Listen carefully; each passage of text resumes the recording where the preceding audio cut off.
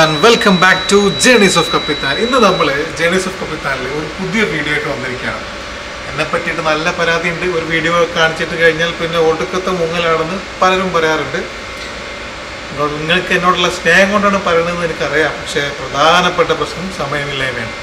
ഏതായാലും ഇത്തവണ നമ്മളൊരു പുതിയ കമ്പനിയിലാണ്. പഴയ കമ്പനി ഫ്ലീറ്റ് ആയിരുന്നു, നിങ്ങൾക്ക് ഓർമ്മ ഉണ്ടാവും. ഫ്ലീറ്റ് വിട്ടിട്ട് പുതിയ ഒരു കമ്പനിയിൽ വന്നിരിക്കുകയാണ്.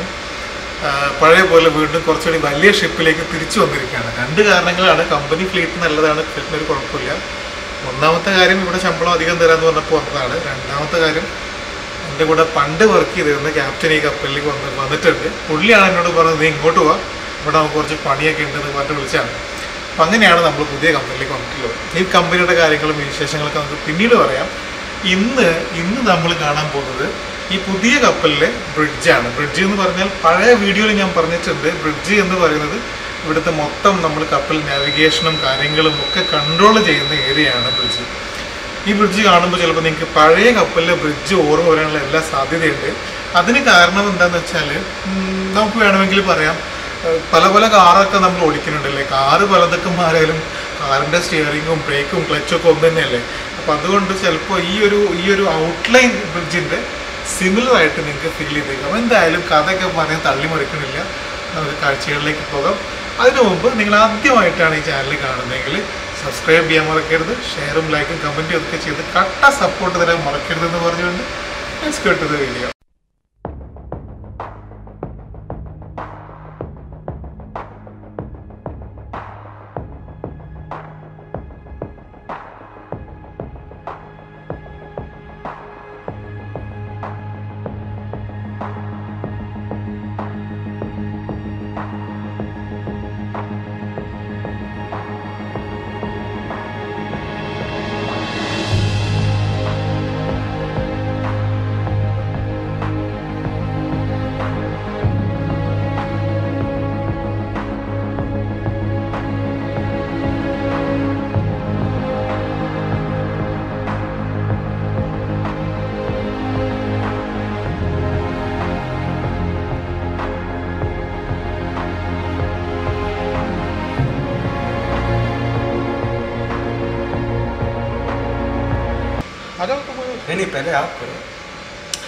Hello friends, welcome back to journeys of കപ്പിത്താൻ. നമ്മൾ ഇന്ന് പുതിയ കപ്പലിലെ ബ്രിഡ്ജിനെ കുറിച്ചാണ് പറയാൻ പോകുന്നത്.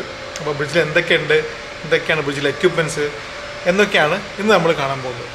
അപ്പോൾ നമുക്കിതൊന്ന് എക്സ്പ്ലെയിൻ ചെയ്യുന്നതിന് മുമ്പ്, ഇപ്പോൾ ഞാനിപ്പം 4 മണിയുടെ വാച്ചിന് വന്നേ ഉള്ളൂ. ഇതവിടെ ദൂരെ നമ്മുടെ സെക്കൻഡ് മേറ്റ് നിൽക്കുന്നുണ്ട്. വാച്ച് ഹാൻഡ് ഓവർ ചെയ്തിട്ടില്ല, പുള്ളി അവിടെ എന്തോ പണിയിലാണ്. കുറച്ചിപ്പുറത്ത് കുറച്ചവിടെ നമ്മുടെ കയറിയിട്ട് ഹെയർ കട്ടൊക്കെ ചെയ്ത് സൂപ്പറായിട്ട് അവിടെ നിൽക്കുന്നുണ്ട്.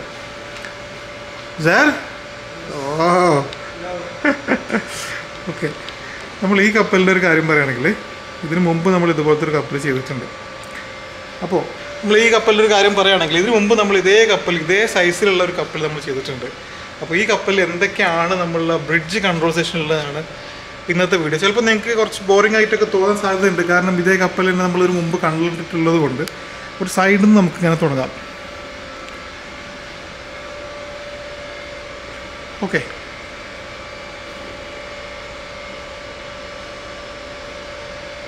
ഇത് പണ്ട് പറഞ്ഞിരുന്ന പോലെ ഇത് കപ്പലിൻ്റെ നാവിഗേഷണൽ സിസ്റ്റംസിൻ്റെ ലൈറ്റ് കൺട്രോൾ ചെയ്യുന്ന ഏരിയയാണ്.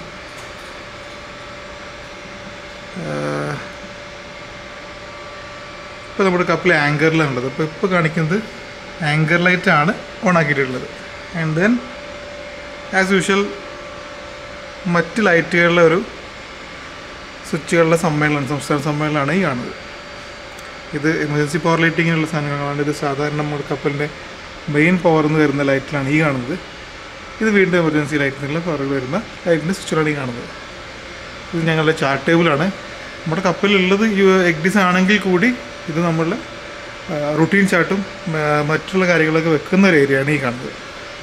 ഇനി ഇങ്ങോട്ട് സൈഡിലേക്ക് വന്നാൽ ഓക്കെ, കുറച്ച് അടുത്ത് പോയിട്ട് കാണാം. ഇത് നമ്മുടെ കപ്പലിൻ്റെ വൈപ്പർ കൺട്രോളാണ്. അതായത് തണുപ്പ് രസമുള്ള സ്ഥലങ്ങളിലൊക്കെ പോയാൽ ഈ ഗ്ലാസ് ഹീറ്റ് ചെയ്യാൻ വേണ്ടിയിട്ടുള്ള സെറ്റപ്പാണ് ഈ കാണുന്നത്. നമ്മുടെ കപ്പൽ ആങ്കറിലായതുകൊണ്ട് വേറെ കപ്പൽ കാണുന്നുണ്ട്. അവിടെ ദൂരെ കപ്പൽ നിൽക്കുന്നുണ്ട്. കണ്ടാ ഇത് നോക്കി തരാം. കണ്ട വേറെ കപ്പൽ നിൽക്കുന്നുണ്ടാ. ഓക്കെ,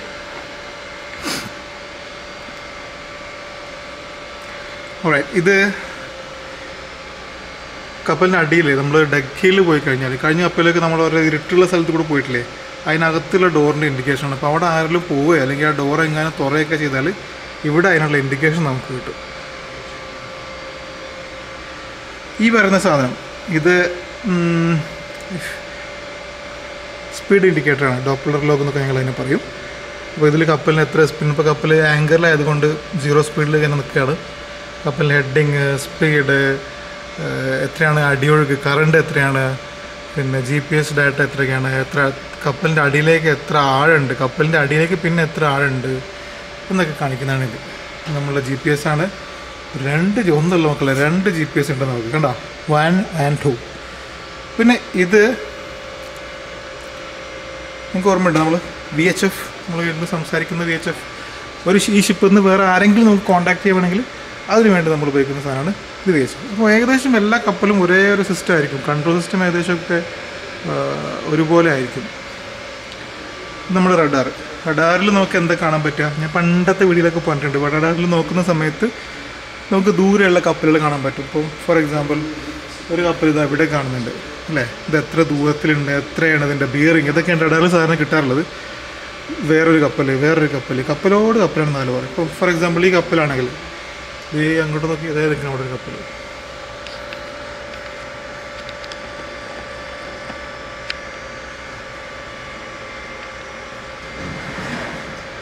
അവിടെ കപ്പൽ, തൊട്ടിപ്പുറ അടുത്ത കപ്പൽ ഇതാ ചറപ്പറ കപ്പൽ ഇവിടെ, പിന്നെ കപ്പൽ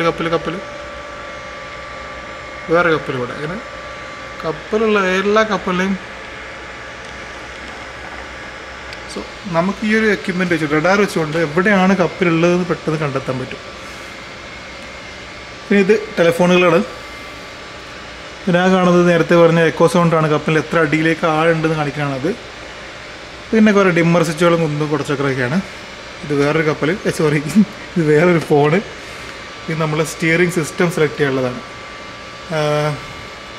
follow up 1, follow up 2, non follow up. ഇത് വ്യത്യസ്തമായിട്ടുള്ള സിസ്റ്റംസാണ്. ഏത് സിസ്റ്റം, ഇപ്പോൾ ഫോളോ അപ്പ് 1-ലാണുള്ളത്, ചിലപ്പോൾ നമ്മൾ ഫോളോ അപ്പ് 2-ലേക്ക് ഇടും. ഓരോ സിസ്റ്റമാണ് കേട്ടോ, വേറെ ഒന്നുമില്ല. നോൺ ഫോളോ അപ്പ് എന്ന് പറഞ്ഞാൽ അത് കുറച്ച് ഡീറ്റെയിൽ ആയിട്ട് പറയേണ്ട ഒരു സംഗതിയാണ്. എന്താണ് ഈ follow up, non follow up എന്നൊക്കെ, അത് നമുക്ക് വേറൊരു വീഡിയോയിലേക്ക് പറയാം. ഇത് ഞങ്ങൾ അനൗൺസ്മെൻ്റ് ഒക്കെ ചെയ്യാൻ ഉപയോഗിക്കുന്ന പാനലാണ്. ഇത് റഡർ ഫെയിലിൻ്റെ അലാമൊക്കെ ലഭിക്കുന്ന ഒരു പാനലാണ്. ആൻഡ് ദിസ് അഗെയിൻ നമ്മളുടെ കോമ്പസിൻ്റെ ഒക്കെ ഡീറ്റെയിൽസ് തരുന്ന ഓപ്പറേഷൻ യൂണിറ്റാണ്. ഇതിവിടുത്തെ അലാം സിസ്റ്റമാണ് കേട്ടോ. നമ്മൾ 12 മിനിറ്റ് ഇവിടെ ആരും വന്നിട്ട് തൊടുകയോ വെച്ച് എനക്കൊന്നും ഇല്ലെങ്കിൽ എന്ത് ചെയ്യും, ബ്രിഡ്ജിൽ ആരും നമ്മൾ ഓഫീസർ ഓഫ് ദി വാച്ച് ഈ സാധനങ്ങളും തൊടാതിരുന്നാൽ അലാം അടിക്കുന്ന അലാം യൂണിറ്റാണത്. പിന്നെ ഇത് നമ്മുടെ ജൈറോ യൂണിറ്റിൻ്റെ റിപ്പീറ്ററാണ്. ഇതേ കാണുന്നത് ബാക്കി എല്ലാ സാധനങ്ങളുടെയും ബ്രിഡ്ജിലെ പാരാമീറ്റേഴ്സ് കാണിക്കുന്ന ഡിജിറ്റൽ ഡിസ്പ്ലേ ആണ്. ഇതാണ് നമ്മൾ സ്റ്റിയറിംഗ് വീൽ. ഇത് വെച്ചിട്ടാണ് കപ്പൽ നമ്മൾ അങ്ങോട്ടും ഇങ്ങോട്ടൊക്കെ തിരിക്കുന്നത്. ഓക്കെ, നമ്മൾ എൻജിൻ ലിവറാണ്. അങ്ങോട്ട് ഇപ്പോൾ വണ്ടി നിർത്തിയിട്ട കാരണം പെട്ടിയൊക്കെ വെച്ച് പൂട്ടി വെച്ചിരിക്കുകയാണ്. ഗിയർ മാറ്റാൻ ഉപയോഗിക്കുന്ന ലിവറൊക്കെ ഉണ്ടല്ലേ. ഇത് പെട്ടി സംഗതിയൊന്നുമില്ല, പെട്ടി വെച്ചിരുന്ന് അടച്ചു വെച്ചിട്ടുണ്ടെന്നുള്ളത്. ഇതാണത്, അടിപൊളിയല്ലേ, പൊളിയോട് പൊളയും. ഈ സിസ്റ്റത്തിനെ നമ്മൾ ചില സമയത്ത് കപ്പൽ ഓട്ടോ പൈലറ്റിൽ ഓടിക്കാറുണ്ട്, ചില മിക്കവാറും സമയത്ത് ഹാൻഡ് സ്റ്റിയറിങ്ങിലും ലോങ് വോയേജിൽ അറ്റ് സീയിൽ നമ്മൾ ഓട്ടോ പൈലറ്റിലാണ് ഓടിക്കുക. അപ്പോൾ ഓട്ടോ പൈലറ്റ് ചൂസ് ചെയ്യാനുള്ള ഒരു സിസ്റ്റമാണത്. ഐ മീൻ ഇത് ഓട്ടോ പൈലറ്റിൽ വേണോ അല്ലെങ്കിൽ ഹാൻഡ് സ്റ്റിയറിൽ ഓടിക്കണമെന്നൊക്കെ നമ്മൾ സെലക്ട് ചെയ്യുന്ന ഒരു പാനലാണ്, അതിൻ്റെ കൺട്രോൾ യൂണിറ്റാണിത്. ഇത് പിന്നെ ഇൻഡിക്കേറ്റേഴ്സാണ്. ഇത് RPM ഇൻഡിക്കേറ്ററാണ്. ഇത് നമ്മുടെ മെയിൻ എഞ്ചിൻ്റെ എയർ സ്റ്റാർട്ടിങ്ങിൻ്റെ പ്രഷർ കാണിക്കുന്ന ഇൻഡിക്കേറ്ററാണ്. ഇത് നമ്മൾ ഹോൺ സെലക്ട് ചെയ്യാനുള്ള സ്വിച്ചാണ്. ഇത് അമർത്തിയാൽ പാന്ന് അടിക്കും. 2 ഹോണാണ് നമുക്കുള്ളത്, മുമ്പിലുണ്ട് പുറകിലുണ്ട്. അപ്പോൾ ഏത് ഹോൺ അടിക്കണമെന്ന് ഇവിടുന്ന് ചൂസ് ചെയ്യാം. എന്നിട്ട് ഇത് അമർത്തി കഴിഞ്ഞാൽ കപ്പലിൻ്റെ ഹോൺ അടിക്കും. നമ്മുടെ നാട്ടിൽ കുറേ ആൾക്കാരില്ലേ എപ്പോഴും ഹോൺ അടിക്കണ പോലെ, അങ്ങനെയൊന്നും ഇവിടെ ഹോൺ അടിക്കാൻ പറ്റില്ല കേട്ടോ. കാരണം എവിടെ ഹോൺ അടിക്കാൻ ഇവിടെ ഹോൺ അടിക്കാൻ പറ്റില്ല, അതൊക്കെ നിയമങ്ങളുണ്ട്. നേരത്തെ നമ്മൾ കണ്ടത് S ബാൻഡ് റഡാറായിരുന്നു. അതായത് അടുത്തത് X ബാൻഡ് റഡാറാണ്.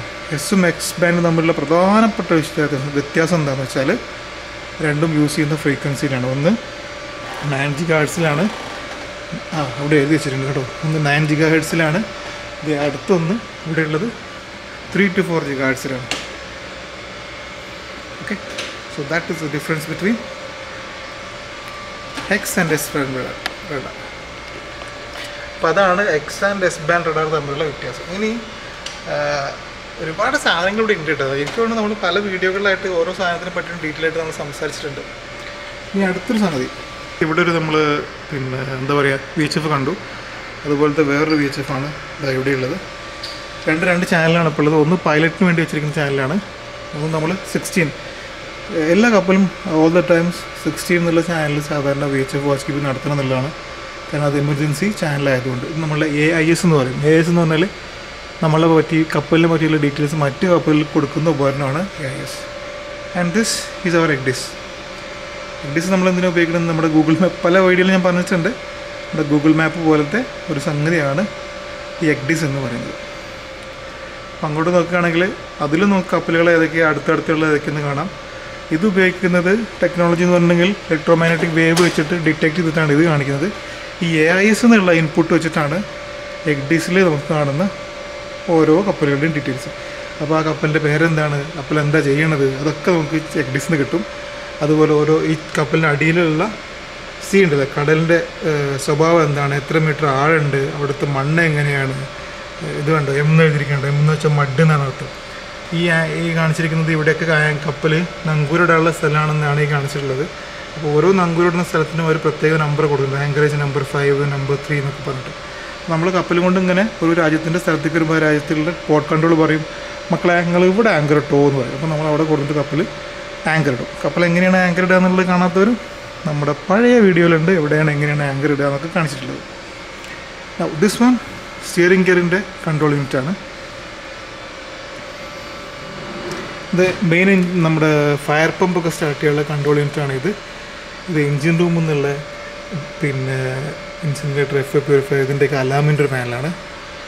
നമ്മൾ കപ്പൽ മുങ്ങാൻ നേരത്തെ അമർത്തേണ്ട ബട്ടണാണിത്, ഡിസ്ട്രസ് ബട്ടൺ.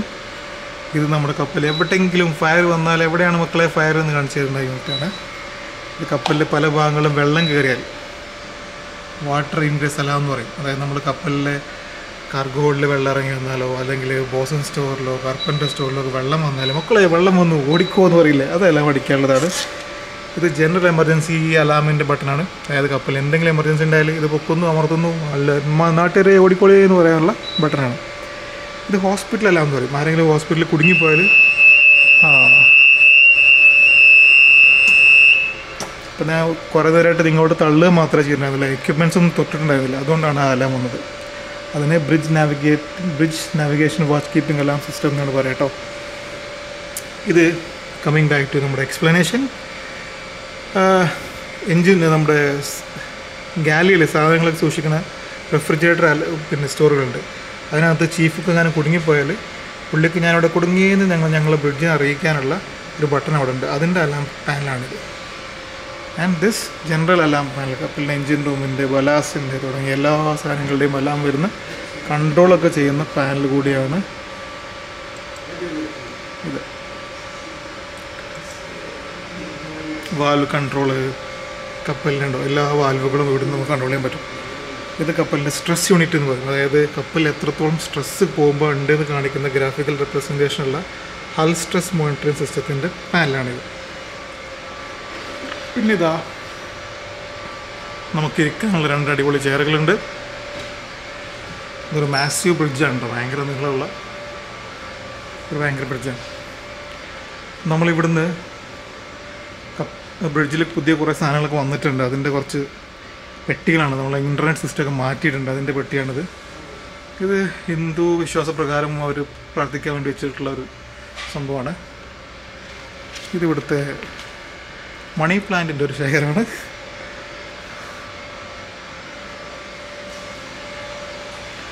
ഇത് നമ്മൾ ബ്രിഡ്ജിൽ ചാർട്ട് ടേബിൾ എന്ന് പറയും, നമ്മുടെ ലോഗ് ബുക്കൊക്കെ എഴുതാൻ ഇരിക്കുന്ന സ്ഥലം, ബാക്കപ്പ് ആയിട്ട് ലൈക്ക് ഡിസ്. പിന്നെ ഇവിടെ കുറച്ച് ഫാനിൻ്റെ കൺട്രോൾ, നാവ്ടാക്സ് എന്തിനാണെന്നുള്ളത് നമ്മൾ പിന്നീട് കഴിഞ്ഞ വീഡിയോ പറഞ്ഞിട്ടുണ്ട്. കാണാത്തവർക്ക് വേണമെങ്കിൽ ഒന്ന് പോയിട്ട് കാണാം. ഇത് അഗെയിൻ GPS റിപ്പീറ്റർ യൂണിറ്റാണ്. പിന്നെ എന്താ ഇവിടെ ഉള്ളത്, ഇത് നാവ്ടെക്സ് റിസീവറാണ്. Second this is yours.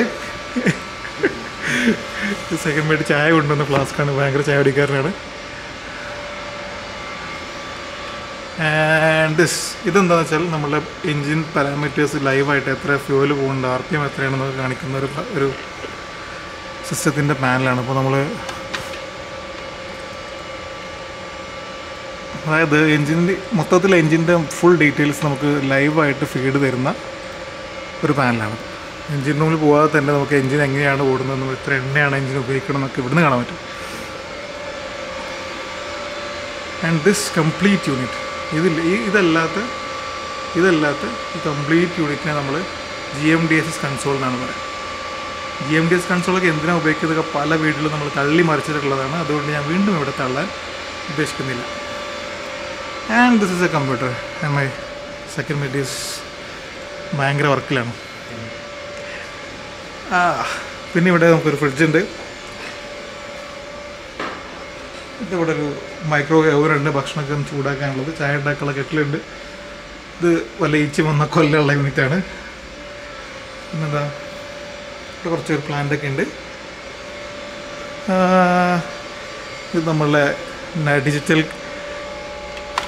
കപ്പലിൻ്റെ വേറൊരു നാവിറ്റർ എന്ന് പറഞ്ഞ സിസ്റ്റം ഉണ്ട്. അതിൻ്റെ ഡിജിറ്റൽ പബ്ലിക്കേഷൻസിൻ്റെയൊക്കെ ഒരു ഹബ്ബാണിത്. നമ്മളുടെ കപ്പൽ ഇൻ്റർനെറ്റിൻ്റെ കൺട്രോൾ യൂണിറ്റാണിത്. പിന്നെ ഇവിടെയുള്ള കുറേ പബ്ലിക്കേഷൻസിൻ്റെ ഷെൽഫാണിത്. ചാറാപാറ പബ്ലിക്കേഷൻസ് ഉണ്ട് നമ്മുടെ അടുത്ത്. ഇത് ഫയൽസ് ഒക്കെ വെക്കുന്ന ഒരു ഏരിയയാണ്. ദിസ് വൺ നമ്മളെ നാവിഗേഷൻ എക്യുപ്മെൻ്റ് ഒരു കൺട്രോൾ ഏരിയയാണ്. ഇലക്ട്രിക്കൽ പാനലിസും അതിൻ്റെ കൺട്രോളൊക്കെ ചെയ്യുന്ന ഒരു ഏരിയയാണ്.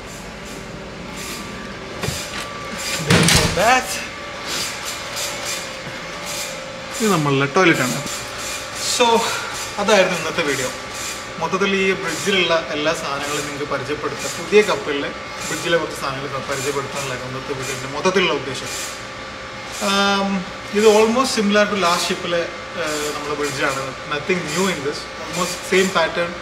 നമുക്ക് പറയുകയാണെങ്കിൽ നമ്മുടെ വീട്ടിലൊരു ഇന്നോവ ക്രിസ്റ്റ് ഉണ്ട്. പുതിയൊരു ഇന്നോവ ഹൈറൈഡർ എടുത്തിട്ടുണ്ടെങ്കിൽ അതിൽ വരുന്ന ചെറിയ അല്ലറ മാറ്റങ്ങളുള്ളൂ. കുറച്ച് സൊഫിസ്റ്റിക്കേറ്റഡ് എക്യുപ്മെൻറ്റ്സ് ഉണ്ടെന്ന് മാത്രമേ ഉള്ളൂ. 10 കൊല്ലം പഴക്കമുള്ള കപ്പലാണിത്. അതൊക്കെയാണ് ഈ കപ്പലിലെ ബ്രിഡ്ജിൻ്റെ വിശേഷങ്ങൾ. വീണ്ടും ഒരു പുതിയ വീഡിയോയുമായിട്ട് നമ്മൾ വീണ്ടും കാണും. അപ്പോൾ ഇതുവരെ നിങ്ങൾ ഈ ചാനൽ സബ്സ്ക്രൈബ് ചെയ്തിട്ടില്ലെങ്കിൽ don't forget to subscribe, like, share, comment എല്ലാം ചെയ്യണം. പുതിയൊരു വീഡിയോയിൽ കാണുന്നവരെ as usual chase your dreams. Good bye.